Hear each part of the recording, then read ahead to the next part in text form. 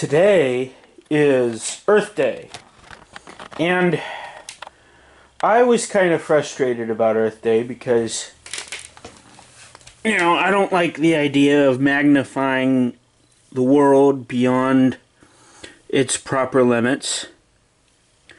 But the more I thought about it, the more I realized that creation is something to be celebrated. Creation is something to be enjoyed. Creation is something to thank God for.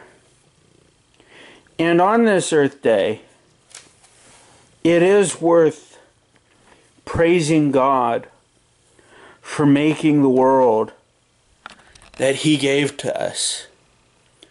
A world that is perfectly made for our survival. A world which could not possibly have come to be made so perfectly for us by chance, but something that God deserves the praise for. Something that God deserves the glory for. And so, this Earth Day, let's not become like the pagans and worship nature. But let's thank the God who created nature. Let's thank God who established the laws of nature. Let's thank God who holds the world together this Earth Day.